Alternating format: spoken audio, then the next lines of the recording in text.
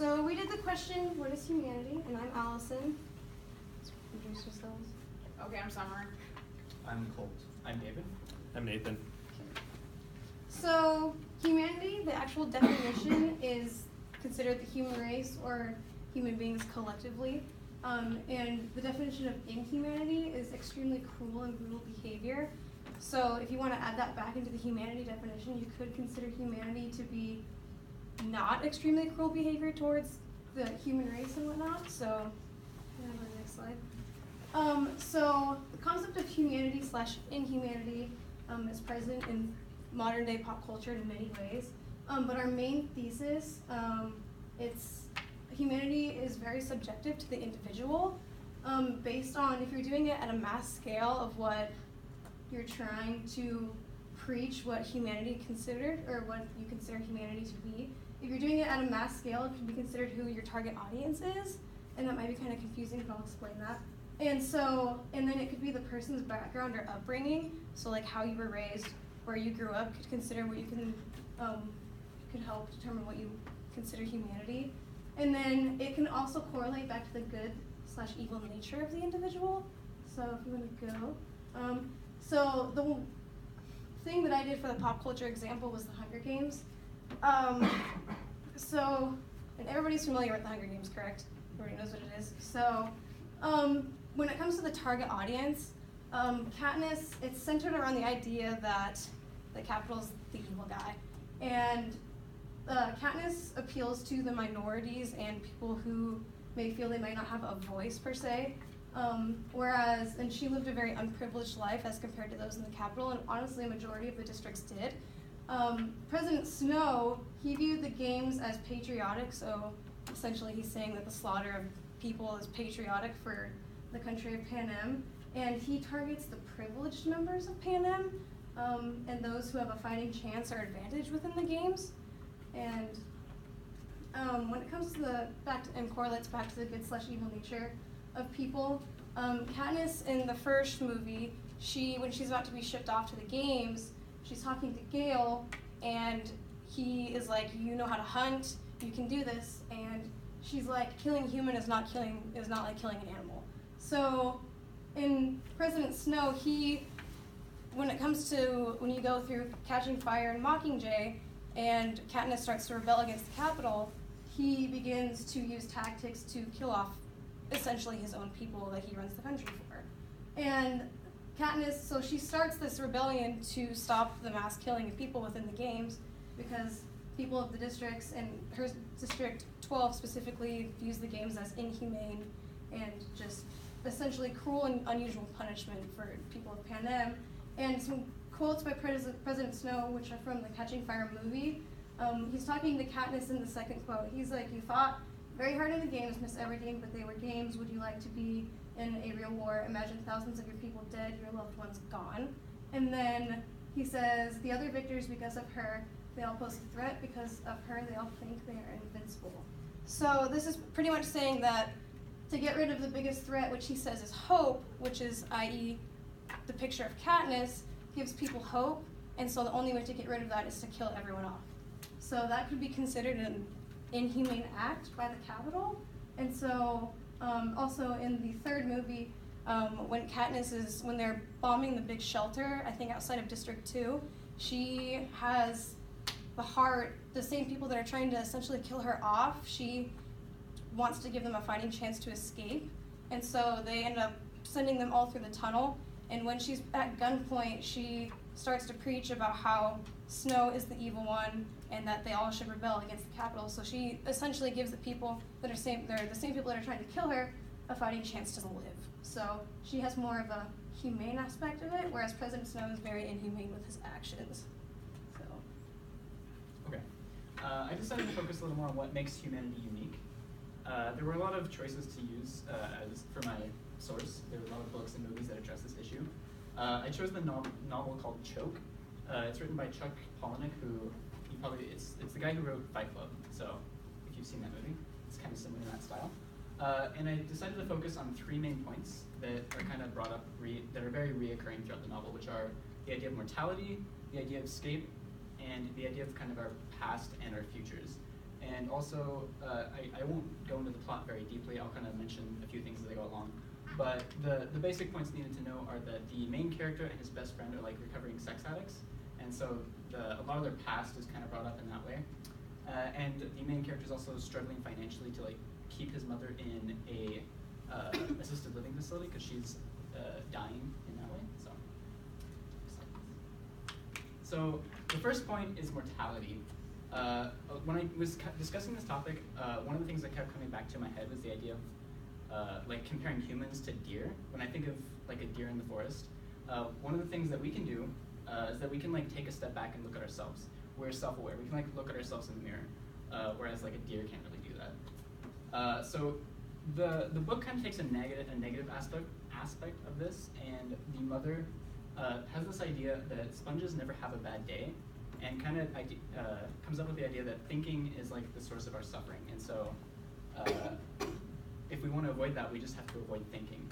But that is one of the things that makes humanity unique, is the ability to kind of think and look at ourselves.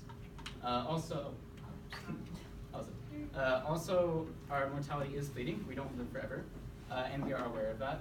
And one of the quotes was, anything you can acquire is only another thing you lose. So just kind of that idea of like, what we have is not permanent, and we're aware of that. So building into that, since we are able to look at that, it's kind of a sad thing, and we want to escape that. The reason I put the picture of Netflix is, I don't know about you, but I have had many assignments where I decided it was much more important to watch Netflix than to do the assignment that was due the next day. Done that many times.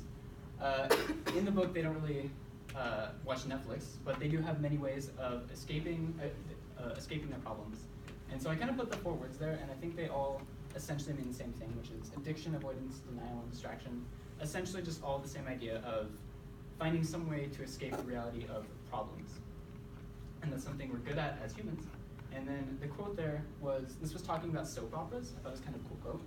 It said, it was real people pretending to be fake people with made up problems being watched by real people to forget their real problems. So I just thought that was kind of a cool quote, and I think it's pretty accurate.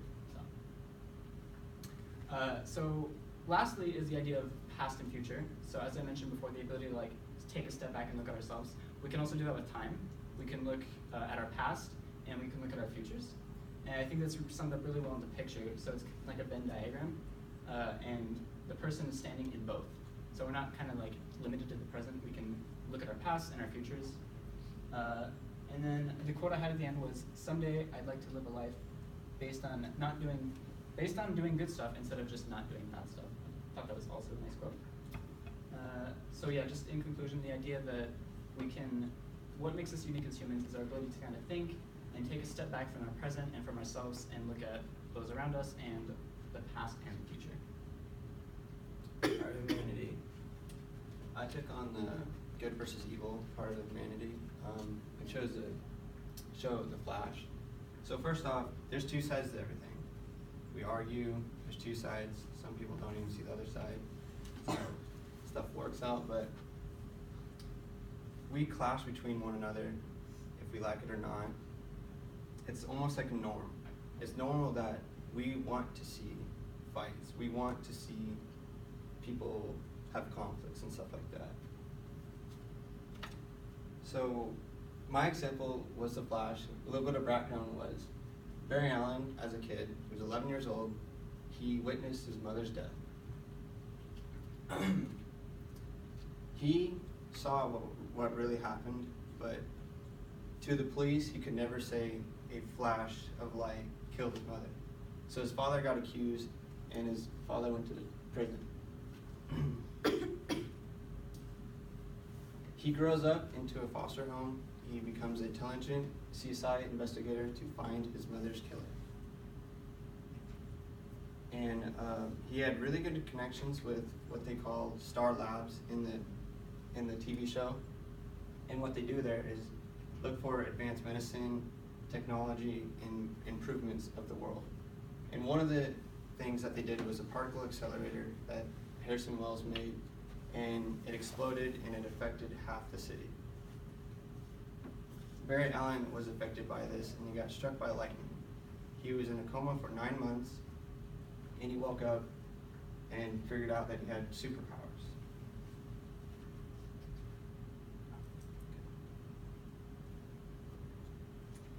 So when he was struck by lightning, he woke up, had powers, and then he chose something.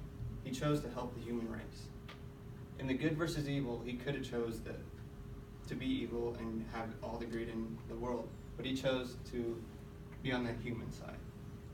Throughout the whole city, other people were affected by this. Particle accelerated and they became evil. He took on the role as a hero. He chose that it is humane to help our society and our human race. So he sacrifices his life to save others in return for the hero the city needs. Alright, so I chose for my pop culture references Black Mirror. So just like a little background, it's a British television show. It's kind of fairly new to Netflix, so if you've never seen it, like, it's not a big deal. Like, not many people seen it. It's just kind of hit the USA like this past year. 3-part series, has 13 episodes. They're each like an hour long.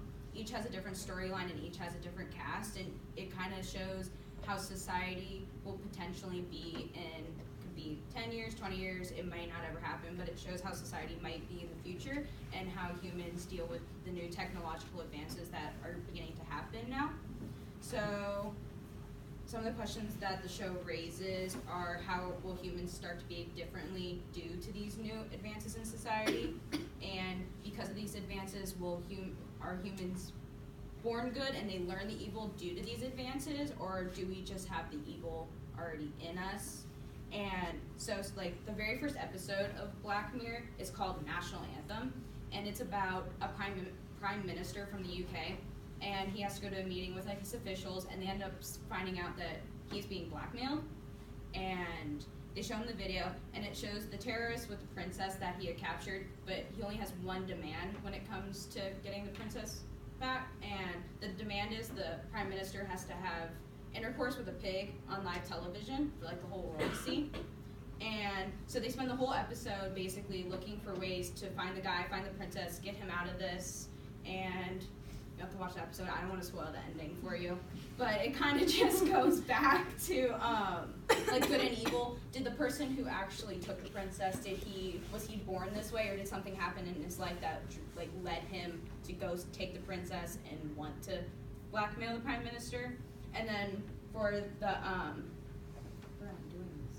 for the second episode, it is called The Entire History of You, and it is where everyone in like humanity, they are installed with like these chips in our heads, and it gives them the ability to like remember everything that's happened in their lives and then be able to replay it at any time that they want. So that the basis of that show is a man and a woman are having issues in their lives, and they end up attending a party, and when he gets there, the woman is flirting like with this other guy, which the husband later finds out like these two were dating. So it starts to drive him really crazy, and then the husband finally asks his wife, like, hey, like, what's going on between you two? And he replays these memories in his head of the man and the woman at the party. And later on, he asks his wife to replay the images from her head to see like what was actually happening in her life, to see if she was actually telling the truth. So this kind of like relates back to, are we able to actually handle these advances in society, or will it start to drive us crazy? All right, so we're already over on time, so I'm going to try to do this as quick as possible so we can get the hell out of here. So Prison Break, for you guys who don't know, it's a TV show. A guy is wrongly accused of murder. He murders the vice president and soon to become president's brother, and he's sentenced to death, essentially. So how do we value human life is one of the big issues that this show brings up. And part of that, there's two big questions. Is the death penalty just, and how do we decide when the death penalty is permissible? So there's kind of like two philosophies to that. Part of that is Michael Scofield. The guy there is Lincoln Burrows. Michael Scofield's his brother. He breaks him out of prison. That's why it's called Prison Break, breaking out of prison. So Michael Scofield's philosophy on it, he doesn't think the death penalty is just. And he doesn't, like, he thinks that it's completely unfair that just because he killed an important person, he's sentenced to death. And there's this other guy named Teabag who like raped and murdered like 20 like children, and he's not like put to death. So that's something that Scofield struggled with. And then there's this thing called The Company, which is kind of like the Illuminati, but in the TV show they call it The Company. And essentially, like, they had this all orchestrated to have this